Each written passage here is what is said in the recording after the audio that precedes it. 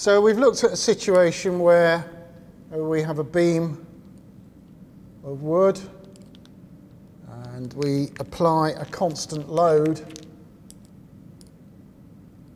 to this beam of wood, and that beam will deflect as a result of that load. And I'll just put the load like that, and that's supported on these two pivot points there. Of course, if we remove the load, the wood will return to its original shape. So that reversible process is referred to as elastic behaviour. But if we apply a load to a piece of wood,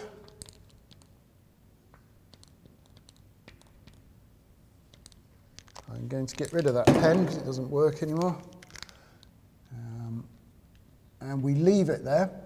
So we're applying a load for a long period. So that would be what we would call an instantaneous load. When the load is removed from the wood, we end up with some permanent deformation. There's some recovery, but not total recovery. And that type of behaviour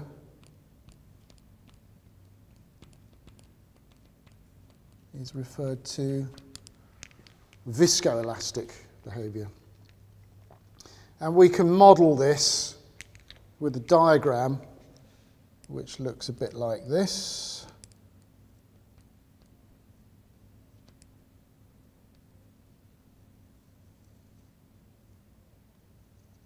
Somewhat analogous to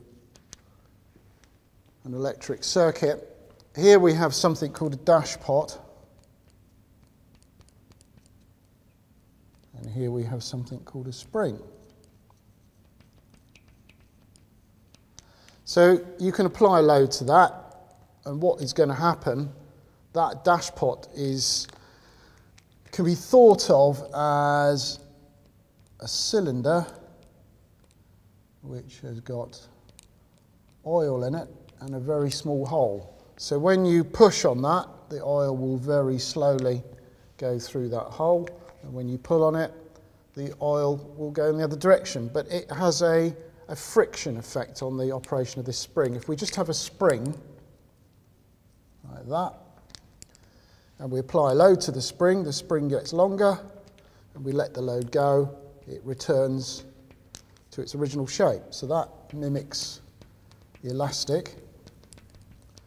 A dashpot, if we apply a load to a dashpot, it will just grow and grow and grow and grow and grow and will never stop unless something like a spring stops it. So that represents something that's viscous. So things like treacle, of course, are viscous and will continue to flow without any stop, whereas of course something that's elastic, something like an elastic band, a piece of steel has elasticity.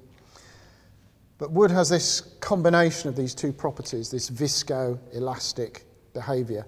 So the dashpot acts like friction, and the spring is something that just acts to resist the load. So the load, whatever the load is, will continue to extend that object until the resistance of the spring, as you stretch the spring, more and more energy goes into stretching it, and eventually the load that you're applying is balanced out by the resistive force of that spring.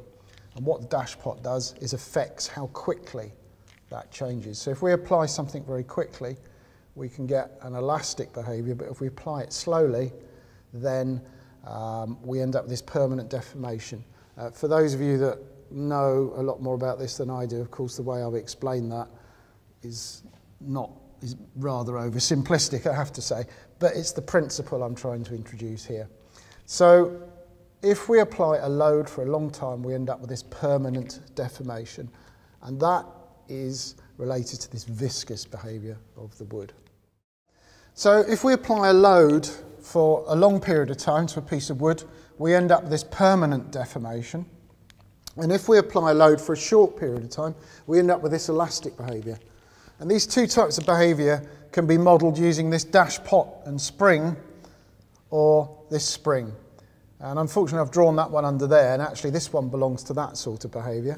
But the dash pot and spring represents the duration of load, where the dash pot actually acts as a friction on the behaviour of this spring. So we get slow deformation, and then when we release the load, we get this permanent deformation and only a little bit of returning to the original shape. So it would take a very long time for this to return to the original shape.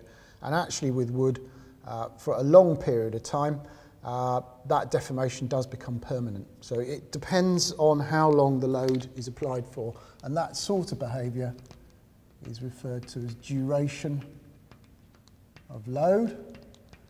And the dash pot and spring model is only an approximation to the reality, and that is a vast oversimplification of what is actually happening. You get much more complex models to describe the true behaviour of wood.